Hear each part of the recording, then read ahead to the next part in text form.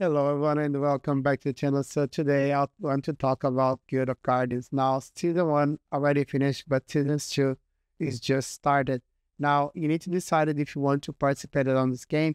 I was very excited this game until last week when I got the airdrop from the first season, and I think I got about $10 on the airdrop on my main account, and I think $5 on my secondary account. Now I spent about $20 with my NFTs when the drop came. So I bought the drop. I have a video about it if you want to go back and watch it. So I have 5 NFTs for this game, and I'm not quite happy with the results of the airdrop. I didn't put that much of time. However, even the top players got about $500 airdrop, and they invest thousands and thousands of dollars. Now, this is the situation of the game now. They are giving about 50,000 GOG tokens. So if the price of the token go up, of course, that rewards are going to be worth more and we all going to be happy. However, if it is what it is, I'm not quite sure if you want to get started. However, you can start completely free and build your heroes. The account I'm going to show you here, it's free. I got about $5 and I still building my heroes. So I'm going to go ahead and show the game, give you some tips and tips that I found out on the last one that I played, and I'm going to let you decide it if you want to participate or not. Now, I'm also going to show some options for airdrops that you can get some extra GOG tokens. So if you can go ahead and use the referral link below, I really would appreciate it. So the Guild of Cards game, if you want more information about the game, you can go and check my other videos. I talked with this since 2021 or 2022 when the game first came out. I tried to buy some NFTs for the different guilds for the game, so we would be able to have a guild on our channel. However, it was all sold out all the time. It was very hard, and I could not buy any NFTs at the time. I could buy some of the heroes on the last drop, and they also having some drop for some gems on Immutable X. I got 100 AMX token from the transactions I created because of this game to buy the heroes. So that was already a plus for me because I would not get the airdrop in case I haven't done that transactions. But they are also going to give 100 gems for the Immutable X. Now, we don't know what that gems are going to be worth it, but I know that I have been collecting for a long time and I don't have 100 yet. So 100 is a very good number and you really want to get because it's not that difficult. Now, before I talk about the game, they have this quest here that you can go ahead and complete. I'm going to leave the link on the description below. So some quests are quite simple, like, for example, hold some GOG. So I think I have about 90 that I received from the last time that I was playing that's worth about $6. So you can go ahead and buy and complete some of the quests, or you can go ahead and play the game, get some of the tokens and complete some of the quests. So here are some very easy to complete where you have to like and repost some of the tweets. There is also some where you have to have your NFTs. So go ahead and come here. Now there is this one here that you can go ahead and do your good morning. That's a very easy one to complete. Sometimes I miss that, but it's here to do it. Now, like I was saying, the Immutable X. So if you log with your Immutable X, now let me show you the gems that you can get it. So you can, if you log here with the Immutable X, so you can see I got 110 EMX tokens from some drop that I did it because of this Guild of Guardians that I bought it. I got 90 of the token from the airdrop. That's about $6. And then I have some USD here. Now, if you click here on rewards, you can see you can claim your daily gems. And here, if you have more than 100 EMX, you can get 9. That's what I'm getting here. And you can see I bought only 75 gems so far. Now you can go ahead and collect the gems every day. You got 1 gem even if you don't have any tokens. So you can see 1 gem for 0 tokens, 3 gems for 20, and then 16 gems for 1,000. Now, if you do play the game, you can see here the rules. If you do play this game, and you have 1 NFT that costs about $1, you can get the easiest one. You have actually a few options. You can get an NFT from the marketplace, or you can get character on the game and transform it to an NFT using the Ascension Seal. Now, Ascension Seal is something you can also get for free, or you can buy it using dollars on the Apple Store or the Google Store on the game. So that is really cool as well. Now, I think I got 10 essential seals for the time that I played for this one. However, you're gonna need 30 to ascend the lower NFTs. So you're gonna need at least 30. You need to see how much that's actually gonna cost, and we can check that on the game. And then you can decide if you want to buy an NFT or if you want to go ahead and get the seals and actually ascend one of your guardians. Now, if you do this by the 24th, you also need to complete the Tomb of Heroes. That I think is the second stage of the game, so it's very easy. It doesn't take that long to do it. And I'm going to show you everything on the game right now. So you can see here is the game. This is my secondary account because I'm logging on the emulator. I don't want to have any risk of losing my main account. So you can see here, this is all my different guardians. You can open a lot of different guardians through the game. So if you want to send something like this NFT here, you can click and check. It's going to cost about 200 of the seals. Now, if you decided to go for one of those ones, it's going to cost about 31 seals. And I think this is the lowest that you can ascend. So let's go ahead and check if we can ascend some cheaper NFTs here. Oh, you can ascend some of these ones here as well. Those are costing 150. So depending on the NFTs, not so much on the rarity. So you need to come and check. This is only 18 sailing here. So you can go ahead and check. Now you can also check how much they cost. So if you come to the shop, you can come here and you're going to find some bundles to buy that. So if we come to premium and then essentials, you can see for 40 is going to cost $9.43. So I believe you can get cheaper NFTs on the market than actually go ahead and use the essential seals. So you have to buy 40 at once. Some of them use only 18, like we say. So you can probably ascend 2 different NFTs with $9, but I still believe that's cheaper to go and buy on the market. You need to double check that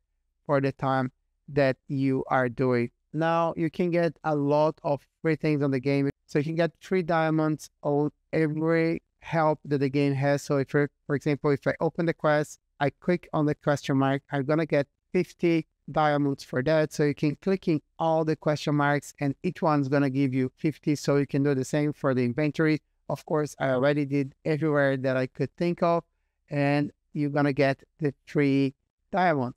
Now, you can also grab 50 or 60 parts of the different NFTs and build one of the heroes, and you can do a lot of different things. Like I said, the ascension here. So this is my secondary account. I got 5 on this one, so it's not enough for me to create an NFT. However, if I want, I can buy the rest and assign different NFTs or different characters that I have been playing here on the game. You can see I have different levels. I'm not sure if the level are going to go through or not, but you can go ahead and try. Now, one thing that's very important in the game is that you can reset your character without lose anything. So for example, here I have my characters, and if I want to change the strategy, I can go ahead and reset this character, and I'm going to receive everything that I put on the character back. So I can go ahead and send another character using that resource. Now that's very cool because sometimes you're going to fight different enemies and you need a different team to do so. Now you can also go ahead and burn some of your characters to get some of these gems here on the bottom that you can use to upgrade other characters. Now I would recommend you to always keep one of each character, and I'm going to tell you why so. So always keep one of each character for you in your collection so you can use on different plays. Now you can enlight the character, so this is gonna list the number here of gems, and of course it's gonna increase HP, attack, and defense. If you are saying it's gonna transform into an NFT, and also it's gonna increase the status. You can put different gears on the NFT. So here you can see there are 4 different gears that you can craft, and you can also go ahead and level up the gears. And there also a special gear here for each of the different heroes. So for example, I have the sword here that is already on with him. I cannot using any other character. And also it's going to help you to know when you can go ahead and have a better gear to go ahead and put it here. So if I click here, you can see I have this one that's actually at T3, is a higher level. So that is really cool.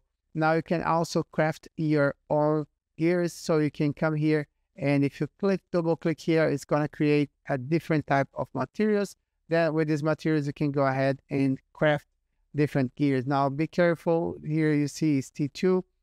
There is T1, and there also T3. I'm on T3 at the moment. They have better stats. And other thing I can do is fuse the gears together to have a better gear. So if I fuse 3 of the same gear, I'm gonna have the exactly gear here. Now there is no point if fuse these 3 gears unless I want to try for a different type of Guardian, because it's gonna give me the same T3 gear. And you can see it tells here everything that you need to know. Now if I mix, so for example, if I do 3 different weapons, now you can see here, I don't know for what type of Guardian that weapon is going to be. I know it's going to be a T3. I know it's going to be a weapon. Now, if I add here our equipment and the mix, now I don't know anything. So I just know it's going to be a T3. I don't know for what type of hero it's going to be. And I don't know what type of gear it's going to be. Now, you can do the same with different things. So, for example, if I put the boots here, I can put 3. I know it's going to be a boots, but I don't know for what kind of hero it's going to be, and so on. So you can mix things, and you can get from a completely different type of Guardian that you don't even have one of the piece for that Guardian, or you can get a specific type that you want. Now you can also go ahead and burn these gears and get everything back as well. So if I burn this one here, you can see I'm gonna get all these crystals back and all these coins back as well. And I don't need this gear anymore. I don't need this gear anymore. So I can go ahead and burn all of them. I can go ahead and batch. I can burn all T2 because I'm trying to add 3 T3 gears in my hero. So I can go ahead and salvage all of them. And now I have a lot of resources to upgrade these other gears. Now they're not gonna say this gear is better because you cannot, the status of the other one was busted, was upgraded. So T2 can be better than a T3 if it's upgraded. And also if I come here and click, you can see the different stats. So this one has a magic resistance very high. However, the critical defense rating is very low and the critical range is okay. Now you can compare different ones so you can see if it's worth it. So for example, this is a gear that I want to keep because there is 2 orange here, and I can enrage one of these 3 during the game. So for all the gears, that I have, I can enrage one of the characters, only one on the game. So I can try get a better one.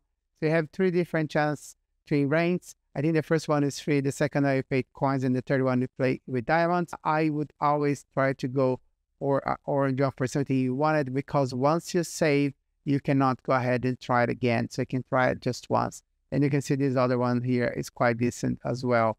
Now there is also the type that's gonna match your hero. So you can see here, my hero here has a type. So if I use a gear that is the same type, I would get a bonus. So you can see here, it says 10% boost when equipped by Terra Guardians. So if my Guardian is Terra and using this tool, I'm gonna 10% boost on that as well. So there's a lot of details that you need to think about when you're enhancing your gear and when you're crafting to see if it's worth it to change it or not. Sometimes the stats are not as good, but you get 10% extra. So it may be better to use than the other one. Now, I told you to always keep your Guardians. The reason for that is when you come to the endless game, you see some type of Guardians give you boost. So here for the segment highlight, I can click on the domain bonus. It says here, each active Solus Guardian increase score gain by 25% gain at max. So what you can do here is when you start a new game, you're going to go ahead and filter, and you're going to use all 5 of those NFTs here. So you can see I have it here. Don't click start. You need to select more Guardians. So go back here to the normal, then go ahead and select your normal team. So that would be this 5 for me. I still have one here that I take to my battles as well as an option if one of them get depleted energy. Now what I do is I was focusing and I have 10 guardians with a very high power. And I noticed that's a lot better if I have only 5 or 6 of them instead of 10. Because before I was explaining, I have a lot of level 80 and they were not strong. And what I noticed when they level 80 die and I get the reserve team, they would die as well. And I tried to do the other way around. I start with the reserve team and they pretty much would go to the same place. Now I went a lot farther by focusing on only 5 or 6 heroes instead 10 like it's here. So I take 5 just to be there to give me some extra bonus on the back, and the other 5 is the 5 that I take to fight. Now there's also the command order here, so it depends on what you want. I'm focusing on get the endless score, so I'm using this partition even though I'm gonna get 20% damage reduction for 5 seconds here. Now, if I want to focus on experience, I would use this one that increases the experience that the guardians receive. So you need to think about everything and decide which plane they want to be and also who you're taking with you. Now, for this endless challenge, there is this 2. However, from the past one was a different one. So that's why I told you to always keep 1 of each guardian. Now, there is also the rush and the arena. So the rush, very important. You have to get this bonus as well. So what you need to do is click on the dread powder. And here you can select 4 different buffs that you're going to receive. Now, of course, that's going to make your score lower or higher depending on the one that you decided to use it.